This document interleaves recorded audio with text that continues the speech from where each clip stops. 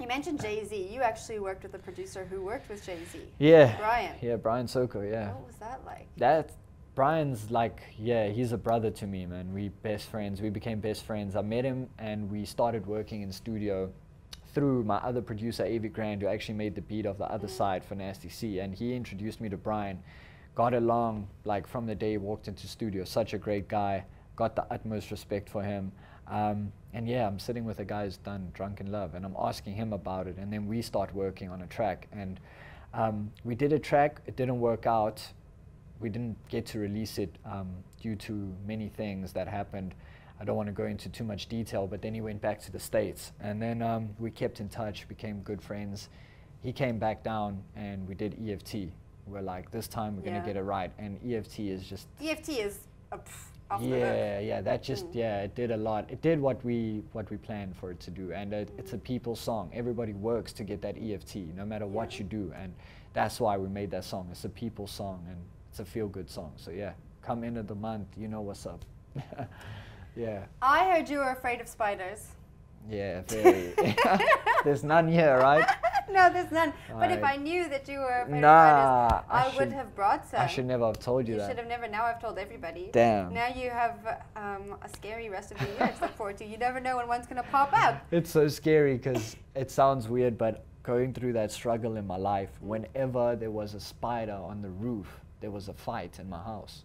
And that's the main reason why I don't dig them. Like, I would see one, and then the fighting would start. And ever since the fighting stopped, there's never been a spider in my house. Never. How crazy is that? I won't put a spider. See, now you made me feel bad. Nah, I won't bring the spiders now. I don't want to bring back those memories. So the album is dropping on the 16th. The 16th, on my birthday. Yeah. April. That's your birthday. That's my birthday. Yeah. Happy early birthday. Thank you. What are you going to do to celebrate, other than drop the album?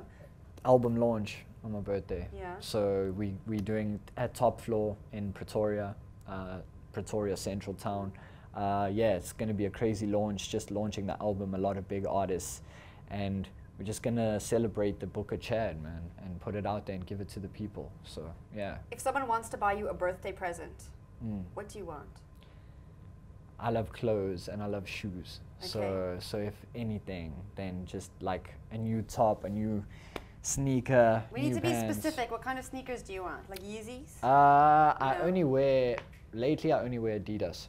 Okay. So Yeezys are Adidas. Yeah. But I mean, Yeezys. I got every sneaker that's out that comes out. But I mean, any nice sneaker I'm happy with. So. All right. Yeah. So you're not picky. I'm not picky as long as it looks good. Okay. And then So clothes and shoes. Clothes and shoes. That's my favorite. I could buy. There's never enough of that. So.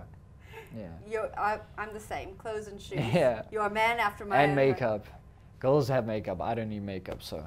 That's the one thing I'm happy about. I got tattoos though, so maybe I could get a few more of those. Tell me about these tattoos. Yeah, this is the life of Chad, like the Book of Chad, you know, Isaiah 54:17.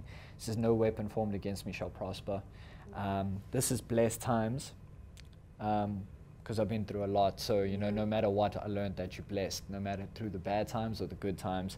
There's life with a heartbeat, because I nearly saw that go away from me many times. Faith. Tenacity, my favorite word that I live by, says, you know, tenacity is never give up until you win, you know. And then see the pain with the eye. That's like